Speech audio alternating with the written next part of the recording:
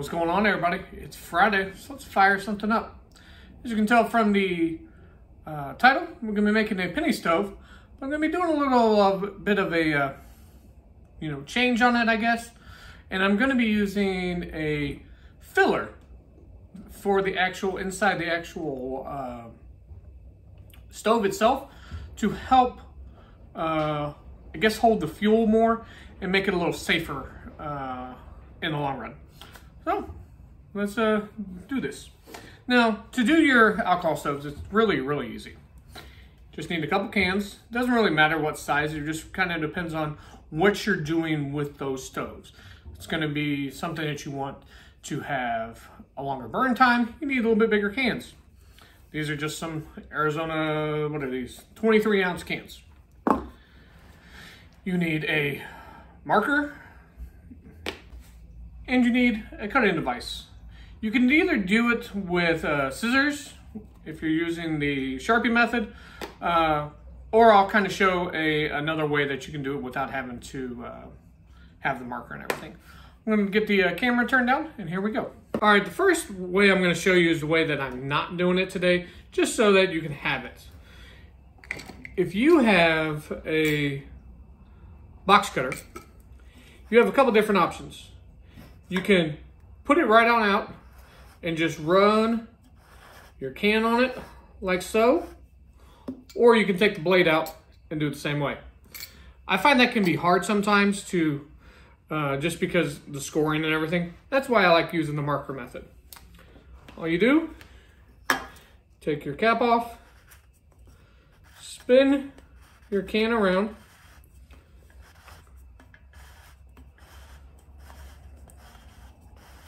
you're gonna draw a nice line all the way around it.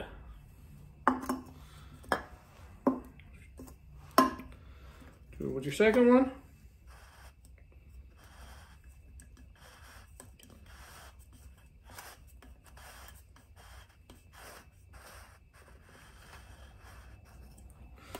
All right. Now, cut in somewhere on your can. Now, before we go any further, make sure you're not using your spouse's nice scissors. Get some dollar store little kitchen scissors. She might, you're like my wife, you might get your butt kicked. All right. You're gonna go along your line.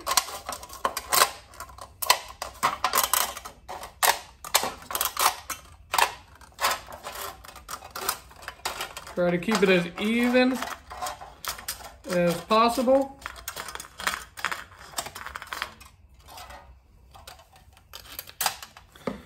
Like so. Do it to the other side, and I'll bring you guys right back. All right, everyone. As you can see, we got the two. Now, some people want to be all fancy and will take steel wool and go around the outside of the cans to make it all silver and everything look all pretty. Care less.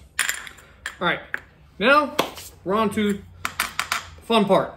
This is the biggest pain in the butt when it comes to the penny stoves. You gotta be able to put two cans together. But as you can see, they're just hollow. What I'm gonna be doing, I wanna try out, is I'm gonna try some sand.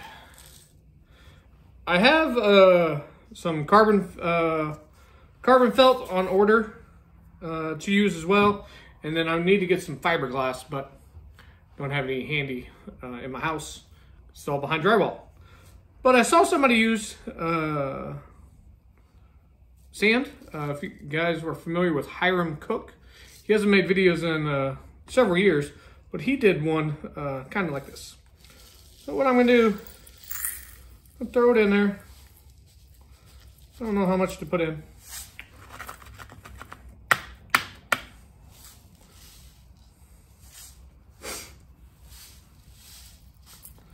All right.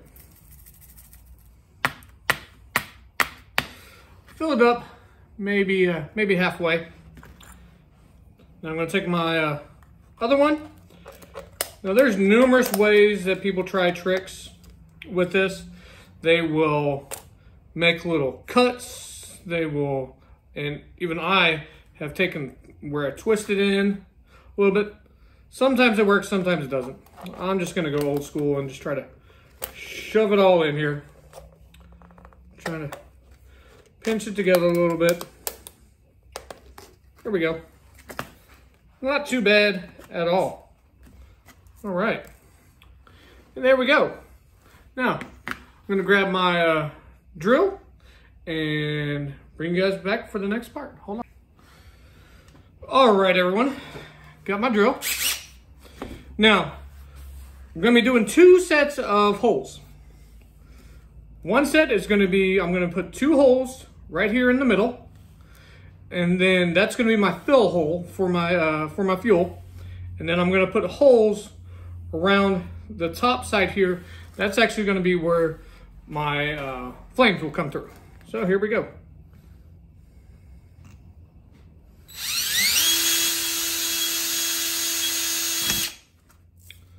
Try to be careful when you do that and so you don't puncture all the way through. I knew better than that.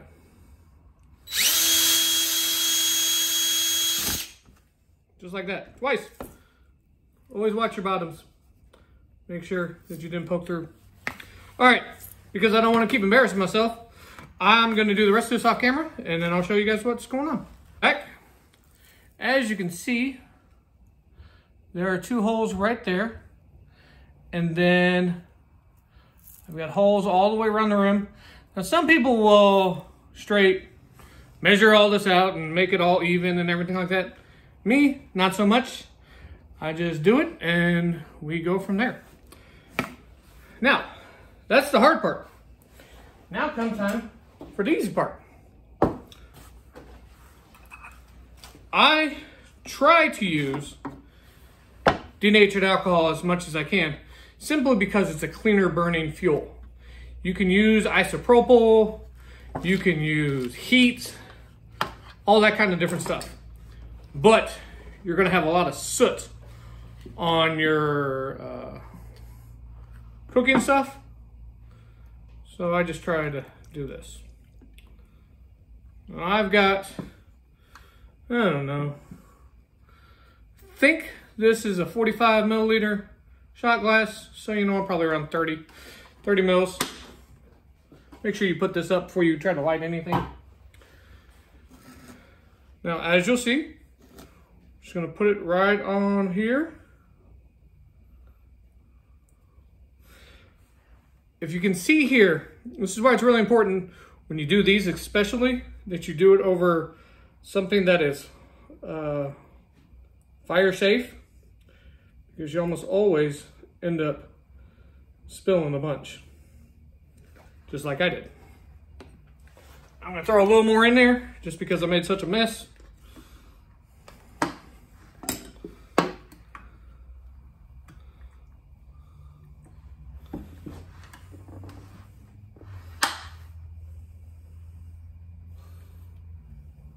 Okay. All right.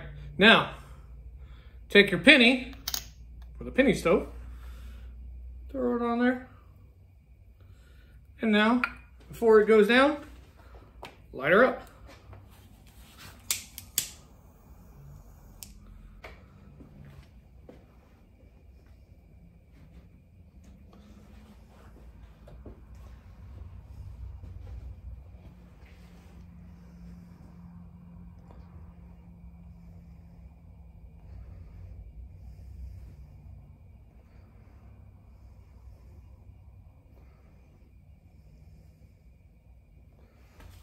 All right.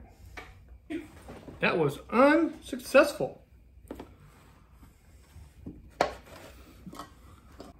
All right, everybody, I'm gonna add some more on here. And then all of this other fuel that's gone around the side, you can always try to light that up too. That'll kind of help heat the outside as well. Waste not, what not. Let's see if we get a go this time.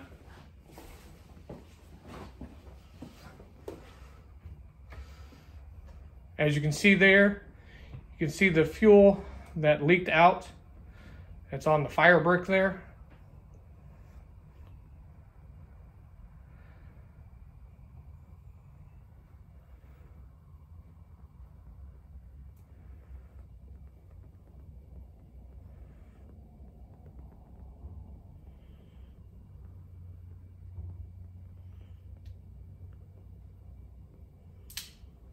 Well, folks, it's being a pain in the butt. And I am not one to want to give in easy. Let's see.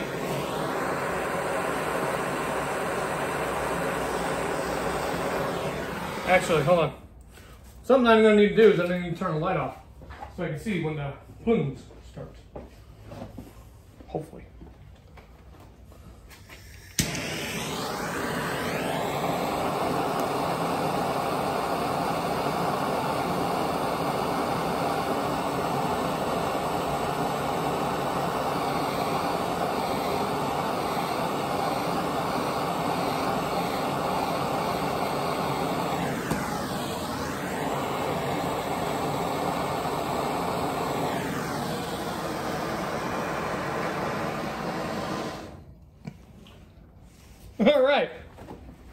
All right, everybody. Is it working? Yes. Technically, it is working. Do I think I would use sand again? No. But we always learn from even our failures, and we didn't burn ourselves. So I consider that a success. Drop down here so you can see me. Technically, it works. Technically, it's a success. But having to use my blowtorch, you know, that kind of kills the whole thing. But it did work.